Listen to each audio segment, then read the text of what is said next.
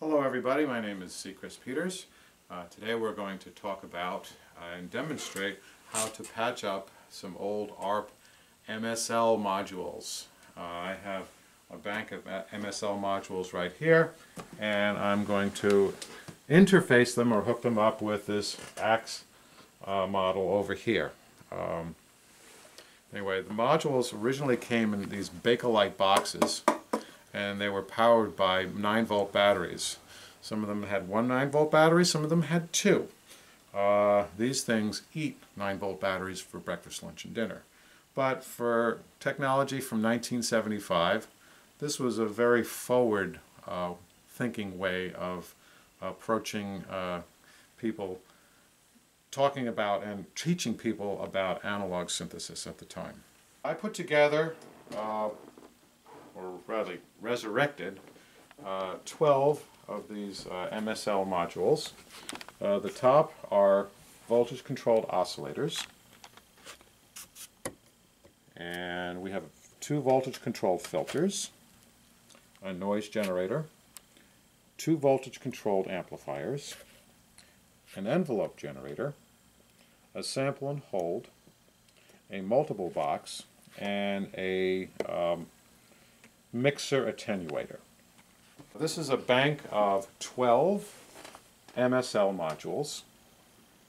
The top row here are voltage controlled oscillators, and we have 2 voltage controlled filters, a noise generator, 2 voltage controlled amplifiers, a ADSR or envelope generator, a sample and hold, a multiple box, and a mixer attenuator.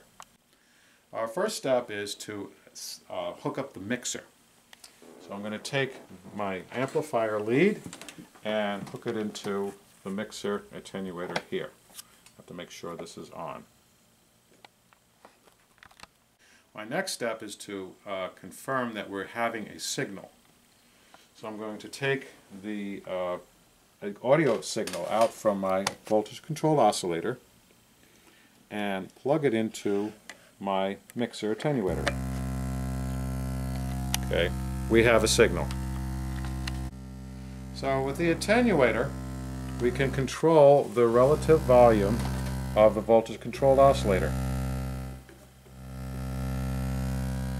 So we have established we have a signal from the attenuator to mixer to the voltage controlled oscillator. But we have no way of doing anything other than having a drone pitch. But we're going to remedy that. I'm going to use the AXE's keyboard, the control, or the CV out. It's located behind. That's stock, by the way, with the AXE.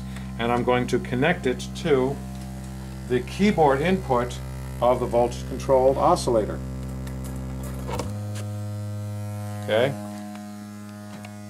Notice as I use the keyboard,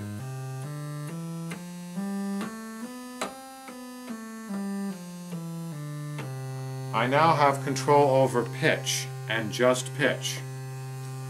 But that will drone and drone and drone unless we do something about that. So what I'm going to do is I'm going to temporarily disconnect the output of the voltage controlled oscillator and put it into the input of the voltage controlled amplifier. Okay. But from the voltage controlled amplifier, I'm going to then take the output of the voltage controlled amplifier and put it into the mixer attenuator. And now I can control the volume from here as well as from here. But it's still droning. What we want to do is we want to gate the signal, or be able to turn the signal on and off. The way we would do that is that we would add a envelope generator control to the voltage controlled amplifier. Okay, that stops it. I can control this. This envelope generator has control over attack, decay, sustain, and release parameters, okay, which I'll get into at another video. If If I want to manually start this, I can push the button here. If I want an immediate start, if I want to slow the start a little bit, okay, so now I have control over, now I have separate control over the amplitude and the pitch.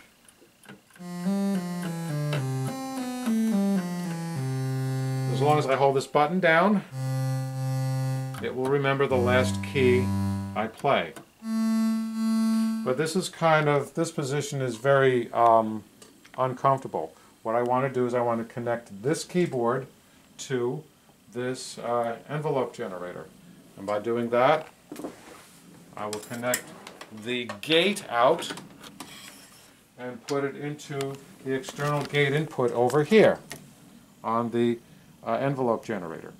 Okay, so what happens now is as I play,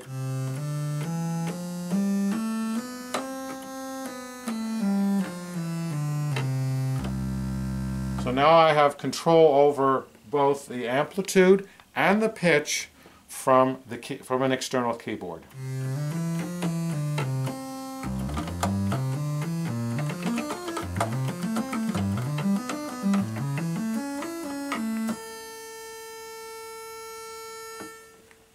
Now I'm going to add the filter to the mix, the voltage controlled filter. So I'm going to take the signal from the voltage controlled amplifier and put it into the input of the voltage controlled filter. Okay, then I'm going to take the output of the voltage controlled filter and put it into the input of the voltage controlled amplifier.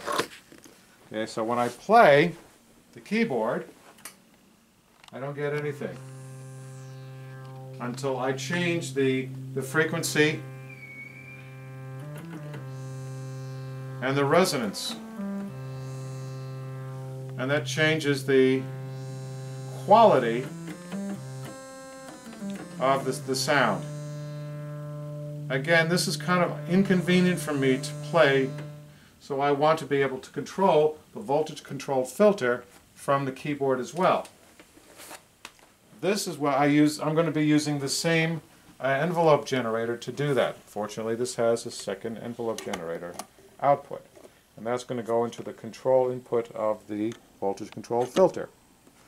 So now I should be able to play both the envelope generator. Envelope generator will control both the voltage controlled filter and the voltage control amplifier at the same time from the keyboard.